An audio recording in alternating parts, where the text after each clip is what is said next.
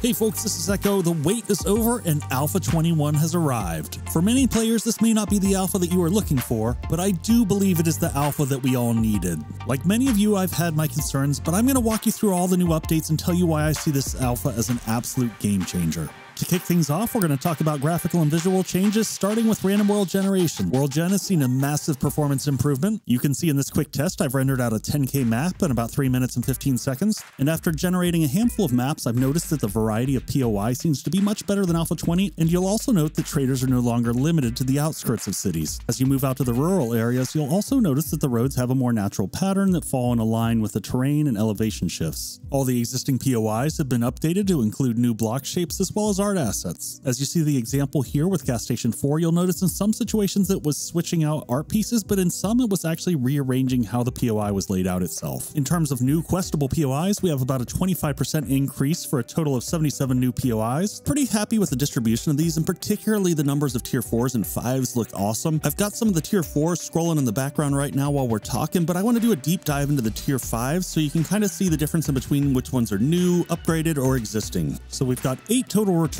from Alpha 20, including the 3 factories, the Shamway factory, the Shotgun Messiah factory, and the Poppin' Pills factory. Then on the skyscraper side of the house, we've got Dashang Tower, Crack-a-Book headquarters, and Higashi Pharmaceuticals. The last 2 seem to suffer from a bit of bad RNG on my maps, but 2-Bit Tower and the Navezgane General Hospital. Hopefully in just these overviews, you can see there's some significant updates made to all of these. The Red Mesa installation was formerly a tier 4 POI, but they've expanded and upgraded it, adding a lot of new art assets and adding a lot of new surprises as you delve below. Also upgraded to tier 5 is House Modern 23, also known as Dr. Karen Higashi's residence. Throughout the dev streams, they've talked a lot about adding in more around the story of 7 Days to Die and how this outbreak all started, and I have a hunch that this place is going to be a treasure trove. So moving on to the brand new tier 5 POIs, we've got 2 prisons, the Navezgane County Jail. This one was interesting because the environmental artists talked a lot about how they did research on the intake of prisoners and how to lay this out. The other prison we have here is Navezgane Corrections, and this is one I can't wait to see people take over and use as a community base with those towers on the outside and the walls around. Next up, we have Vanity Tower. This is a monstrous apartment complex. The environmental devs talked about how each individual room was built to be unique and interesting in this one, so this will definitely be a beast to scale. The Last Sunset, a nursing home, is the final tier 5 that they've added to the array. I'm excited to explore this one because it's so spread out rather than a lot of the other tier 5 POIs, which seem to go straight up and down. In regards to POIs, we also got a new danger meter in the top right of the screen. If you're not inside a POI, it will just show the biome indicator, but as you walk into a POI, it will give you the tier and then the biome following it. These 2 factors combined will impact both the loot and the game stage, so keep aware of that. And then the biomes are broken up such that the Pine Forest is 0 skulls, the desert is 1, snow is 1.5, and the wasteland is 2. All of the trader compounds have had a complete overhaul, and you can see that the unique characteristics of them match the specific trader. There's a ton of environmental storytelling going on here and a lot of Easter eggs to find. Also, from a simple quality of life perspective, they've added entrances on all 4 sides of the traders. We also have new mechanics with the traders, but I'll get to that in the survival section.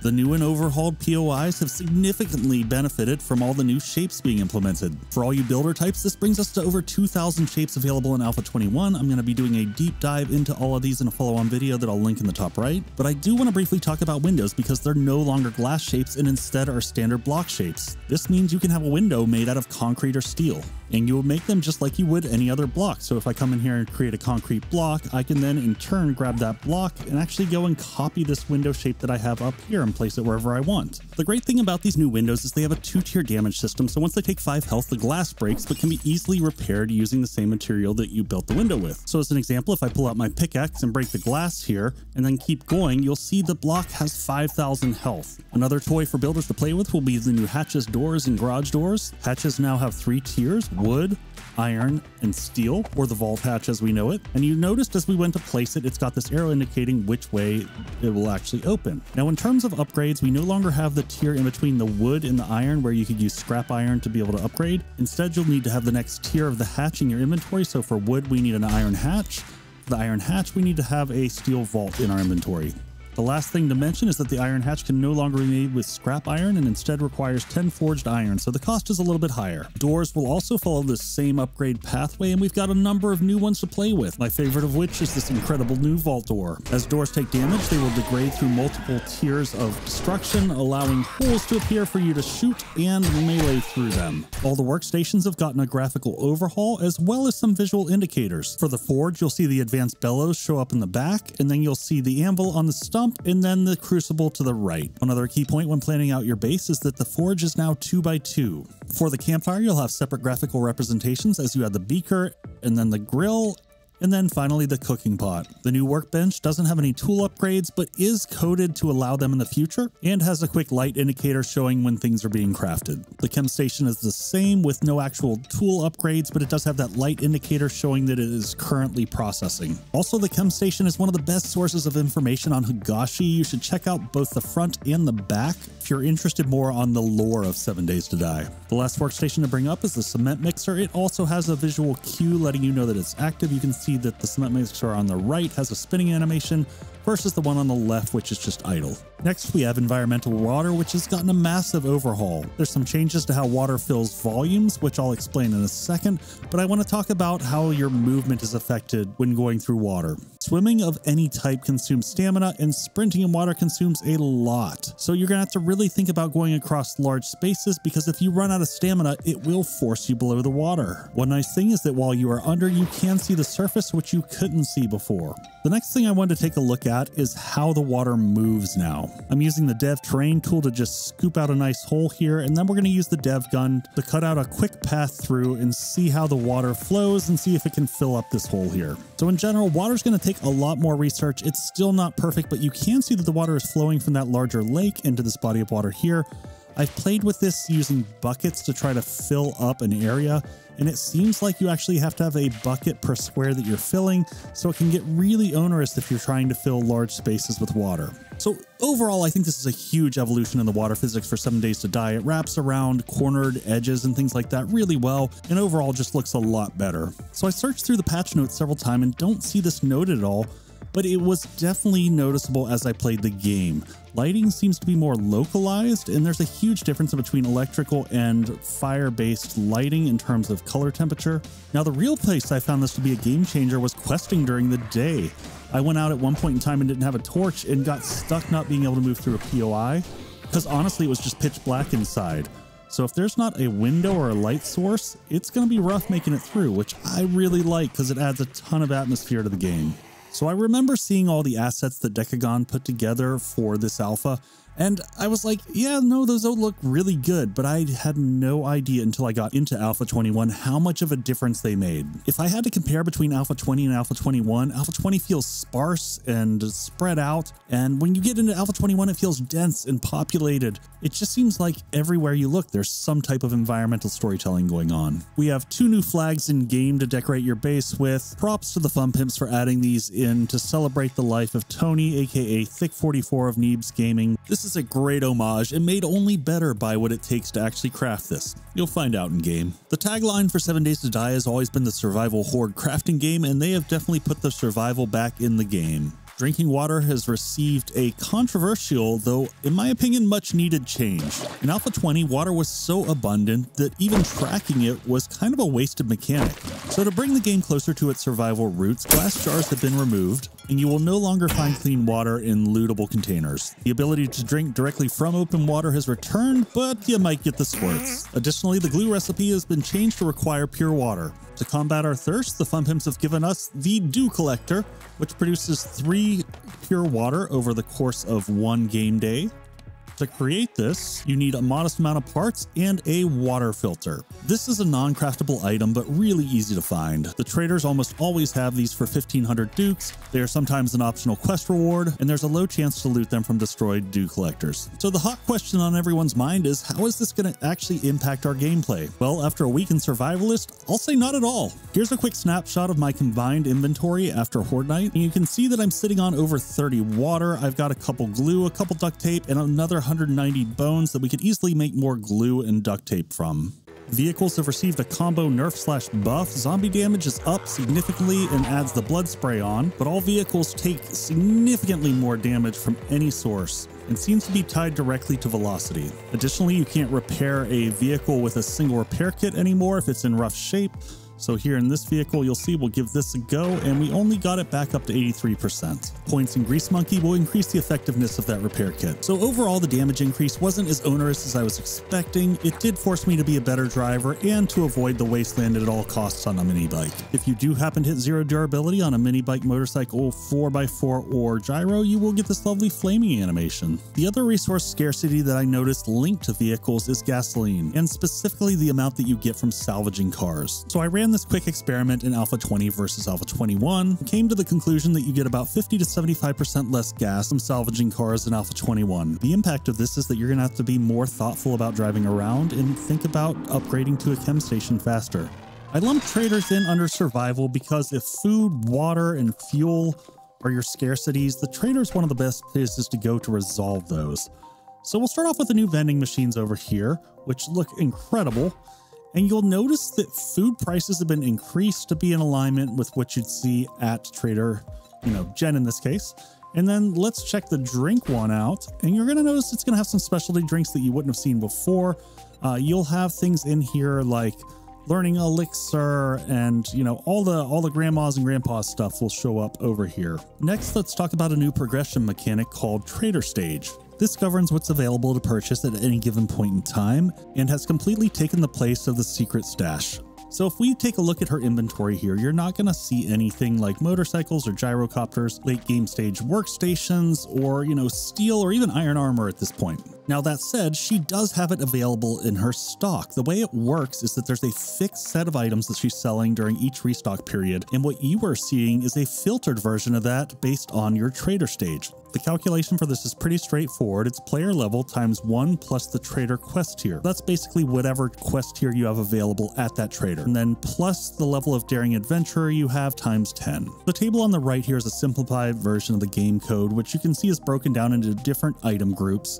And then they have basically a min and a max trader stage. So we're going to use some admin tools to bump our level up to 43 and then recheck her inventory. This bumps us all the way up to 86 game stage and makes a lot more of the items there green, and we'll span through here and take a look. Nothing much on the first few pages, but as we scroll through, there's a compound bow, a 44 Magnum, and a bunch of other goodies. So the last trader item I want to talk about are quest rewards, because they are substantially different. And by different, I mean better in the way that it gives you more agency. So first off, you've got an additional choice for each quest turn in, and you're always going to have an option up at the top here for this crafting skill magazine bundle. Now we're going to go ahead and take that so I can show you what it is, but take a look here. There's also 10 duct tape. I mentioned a lot in comments and responding to people that we would have to see what they did with RNG with things like duct tape and glue before we freaked out about water, and this is one way that they use to kind of mitigate that change. But let's go ahead and look at that magazine bundle that we picked up, because this is one of the new core mechanics in Alpha 21, and you can see that we get 3 sets of 3 magazines, so that's 9 magazines there. So speaking of magazines, this is a good segue into the game mechanics portion. So in Alpha 21, all crafting recipes have been removed from perks, and you will no longer find those recipes out in loot. The only exception to this is mod schematics. To advance your crafting skill, you'll need to find magazines associated with that skill. But there's a new tab to the right of the perks menu called crafting skills, and it's got 2 pages in it, and after each skill you'll see the current skill level and the maximum skill level. Also know that there's some variance in the maximum skill levels. They go as low as 20 and as high as 100. The maximum is the number of magazines required to fully cap out that crafting skill. So if we take harvesting tools as an example, we are at 59 of 60, so we only need 1 more magazine to unlock both augers and chainsaws. Also of note, you'll see that as you click on each of the tiers, it will show you which items you can specifically make within that tier.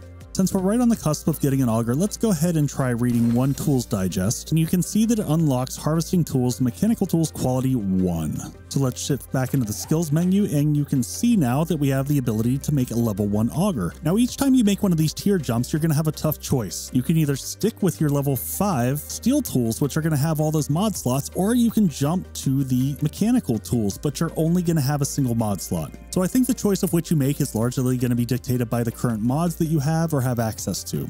So here's where the system gets really interesting. One of the concerns of many people in my comments section, as well as myself quite honestly, was losing agency through this system and having it be totally RNG. So here's where the magic of this system kicks in. All of the perks in green here will influence your chance of getting associated magazines. This has an interesting effect of pushing you away from straight up min-maxing at the beginning of the game, and instead kind of taking a few different skills so that you can make sure that you get the associated magazines to advance. All in all, I found this new dynamic refreshing and actually a really nice change of pace. While we have the perks all up here, let's go ahead and talk about the overhaul. We'll start off with the dinosaur in the room, and that's that sexual Tyrannosaurus has been removed. The stamina benefits have been reincorporated into the various melee perks currently highlighted. This is a great change that will take away that requirement to spend at least a certain amount of points in strength just to max Sexy Rex, so I expect to see a lot of new builds as a result. In a similar vein, Flurry of Blows was removed and replaced by an individual perk in each of the perk trees. So Quick and Perceptive will increase the attack speed of spears, Big and Fast will increase the speed of clubs and sledges, Lightning Hands will increase the speed of fists and fist weapons, Whirlwind increases the speed of knives, and finally Calculated Attack increases the baton attack speed. So these next few perks got a little love because they lost their crafting unlocks. Starting with Physician, it gained a couple of cool new abilities. One, it can treat sprains. When you get it up to level 4, it gives a boost to batons on Dismemberment, and then at level 5, a chance to instantly kill a target with a stun baton. Since Master Chef was really only there to unlock recipes, it now has the advantage of cooking faster because they've upped the cooking times. Additionally, it allows you to use less resources. Lastly, Grease Monkey has the ability to be able to repair vehicles with fewer repair kits. There's a new type of quest called Infestation, and basically this operates as a clear quest, except for that there's a multiplier on the number of zombies, making it a little bit more difficult. Additionally, the rewards will be one tier higher than what the quest indicated, and you'll also get one more box with the end loot called an Infested Cache. Once you have your trader fully leveled up, this does allow you to get tier 6 rewards from tier 5 Infestation quests.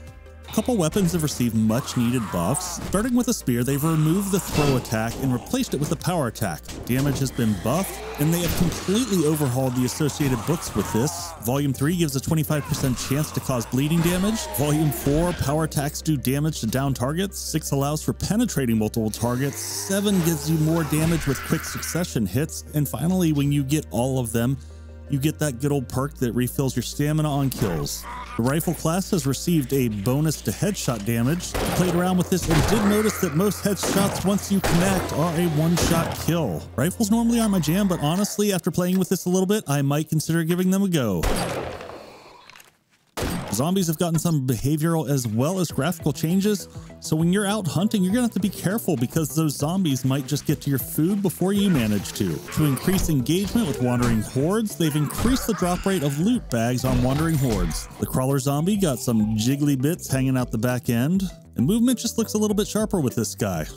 Good luck, buddy. Last up on our zombie friends is Dismemberment. I'm going to take my buddy Tim Recky's recommendation and blur this out because YouTube often flags these as educational videos. Next, I want to hit on a few really good quality of life updates. When you're loading into the game, you have the option to enable chunk reset time. Now, I don't think I'd ever use this in a single player game, but for multiplayer, this will allow resources to respawn like cars, mining nodes, and things like that to allow for more playability on the same map. The electrical system is one of my favorite components in 7 Days to Die, and I spent a ton of Alpha 20 going out of my way to hide cables so things look clean like this, as opposed to like this.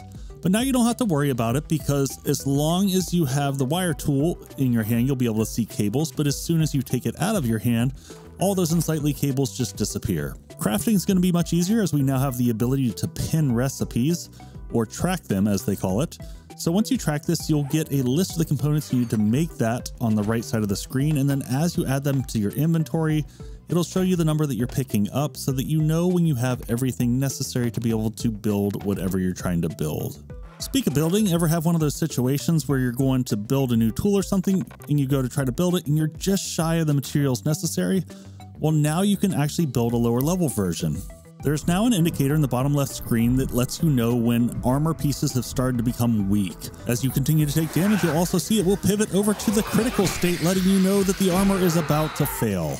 So the last thing I want to talk about is performance, and I'm not going to go into a ton of detail because I'm going to do a follow-up video and analysis on this. So starting off currently in the forest biome here on medium settings, and frames are sitting anywhere between 90 and about 110. Here's high settings, and it looks like we're taking a little bit of a hit, so we're down to, 80, 90 frames. And this puts us down into the 70 to 80 frame range. Let's jump on over to the cities and see how it looks there. So here we are in Crackabooks headquarters on medium settings, and seems to be solidly sitting right in the 50s in terms of frames. Jumping up to high, it looks like we lose about 5 or 10ish. We're down in the 40s. And finally jumping up to ultra, and only it seems like a minor hit there. The overall performance isn't quite where I was hoping that it would get to, but it is definitely a little bit smoother. It definitely is not worse. More analysis and videos to come on this in the days ahead. Hey folks, it's Echo here. If you're new, welcome to the channel. I do a ton of content around 7 Days to Die. I also love charity work. I do stuff with Extra Life and Stack Up, ones for veterans and ones for children's healthcare. But otherwise, I am so excited about Alpha 21, folks. As I kind of opened up the video, I do think that this is the alpha that maybe you didn't want or even ask for, but it is the alpha that we truly needed. I think that this is a game changer. It pulls the graphics into a modern era. I had so much fun exploring and kind of learning some of the new mechanics, and I've got a ton of videos planned moving forward to share with y'all. So I hope you've enjoyed. Take care, folks. I'll see you soon. Echoes out. Wait, folks, don't go quite yet. I gotta thank these folks over here for being amazing and incredible supporters. Thank you so much. And if you're interested in joining my Patreon, you get access to download bases, find out what's happening behind the scenes, and learn about my new crazy YouTube studio I'm building. Until then, take care, folks. Echoes out.